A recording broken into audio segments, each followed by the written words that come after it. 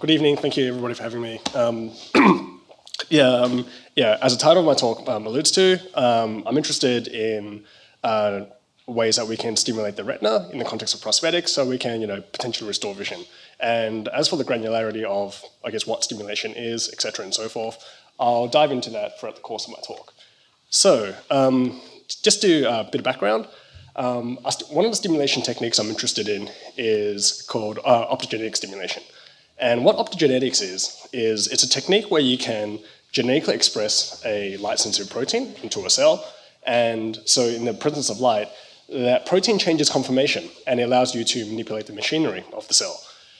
So if I were to use an example of an optogenetic construct called channel rhodopsin, what channel rhodopsin is, it's a synthetic sodium channel which opens in the presence of light.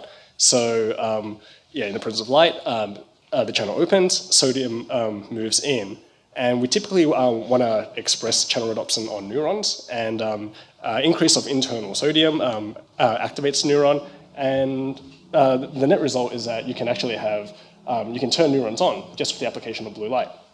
And this technique has been around for over a decade now, and it's been tremendously useful to allow us to understand different, the function of different brain areas, because in essence you can turn on a brain area, observe a change in behavior, and you can correlate behavior with the brain area. But more recently, people have actually started to use optogenetics for therapeutic applications. So an example is researchers have been able to directly stimulate the cochlea to restore hearing. They've been able to, in a non-human primate, stimulate the primary motor cortex to elicit arm movement, which has great applications for limb prosthetics. And more recently in the clinic, in a blind patient, they've optogenetically stimulated the retina, and they've been able to partially restore vision. And that's where the interests of my PhD lies, where I want to hone in on optogenetic stimulation and hopefully go beyond just partial restoration of vision.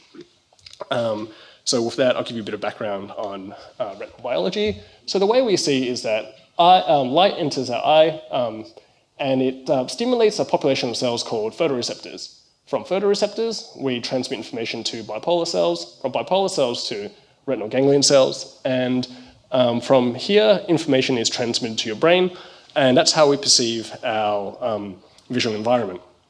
Unfortunately, there are some diseases where our photoreceptors degenerate. Examples are like macular degeneration or retinitis pigmentosa. And what happens is that because we break this circuit, the result is visual impairment. But what if sorry, I'll go back one.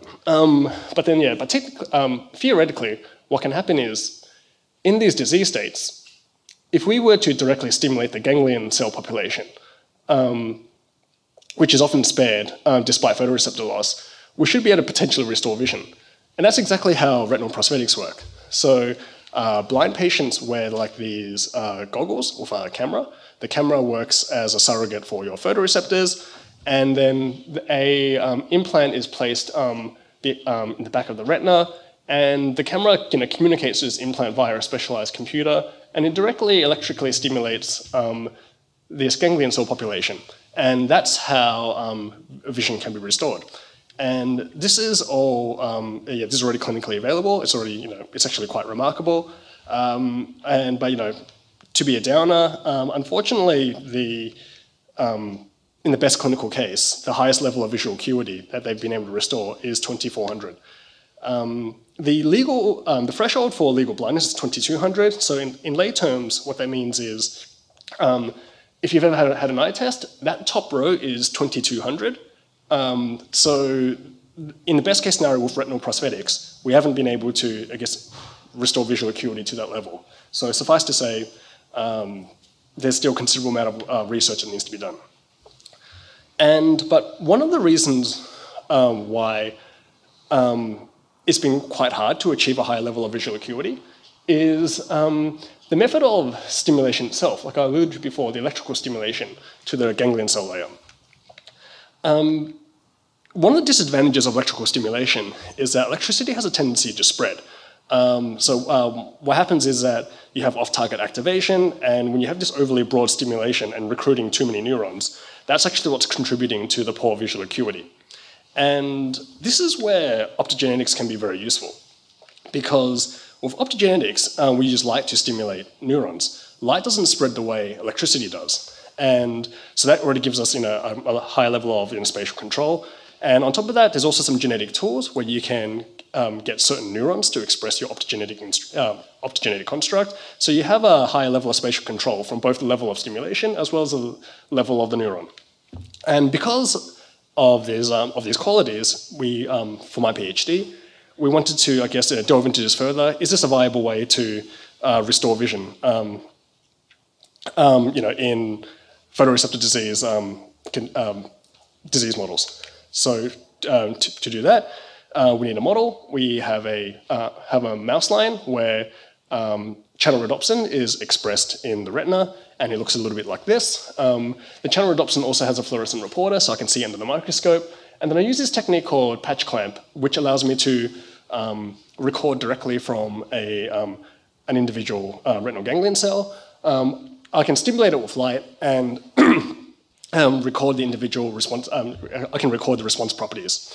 So I've just spent like the past few minutes talking up how good optogenetics is, and of course there's always like a disadvantage, and that disadvantage is that it's got poor temporal resolution, and that's best evidenced by this plot here. So this little blue part here is just me stimulating a retinal ganglion cell. You can see from the onset of stimulus, the response is quite robust, but then this decays quite drastically over time. So again, we have to go back to the drawing board. We still wanted a stimulation technique to be driven by optogenetics, because our issue is poor visual acuity. We need to improve our spatial resolution. But electrical stimulation isn't inherently bad. It's got a great property that it's actually got really good temporal qualities. That is, you can actually stimulate neurons at really high frequencies. So, to borrow a phrase from Mexican children, ¿por qué no los dos? And we incorporated some electrical stimulation, but just used a lot less. And we thought, like, maybe if we use both, we can actually, get the best of both worlds. So within some retinal ganglion cells, we would either stimulate optically only, electrically only, or combining the two. We would test a range of frequencies from 2 Hertz to 200 Hertz. I guess, so 200 Hertz meaning, like, say, 200 stimulus pulses per second, for example. And this is a sort of readout that we would get. So when we stimulate at 2 Hertz, because we're using a lot less electricity, no surprise that we don't have any activity here, but we can get a neuron to fire. We're trying to use the highest safe level of optical intensity possible, so we get a 100% response rate. No surprise. When we combine the two, it's still 100% because it's probably driven by the optical stimulation. But as we start going up, in frequencies, the benefits of combining the two is quite pronounced. So again, this is electrical only, optical only, and the hybrid. Going up faster again. You can see that just the raw data is quite convincing in itself. But eventually, we go up to 200 Hertz, and the conditions appear to be quite comparable. And when I quantified that, across many cells and many recordings, and that's actually exactly what we see. We see hybrid stimulation improves the temporal resolution compared to both electrical and optical at our free test frequencies, 20 and 50 Hertz, but we didn't get a significant increase in at 200 Hertz. With that, I would like to conclude and just and hopefully I've been able to convince you that hybrid stimulation is it's a great technique that we can basically harness the best of both worlds. We can increase our temporal resolution, but we also have high spatial control because of its the foundations of its genetic manipulation. And we didn't just increase temporal resolution in just of optogenetics, but also we improved on electrical stimulation as well. And lastly, I don't want people to think that this is just maybe like a retinal prosthetic, bionic eye sort of application. In the future, anything that involves sort of like brain-computer interface, whether it's robotic limbs or, like, say, sort of spinal cord injuries, all neurons will fire intrinsically at rates beyond 100 hertz. So it's something that we just need to work towards. So with that, I just want to thank everyone for supporting me during my PhD. I hail from 2 labs. There's too many people to name, but thank you so much.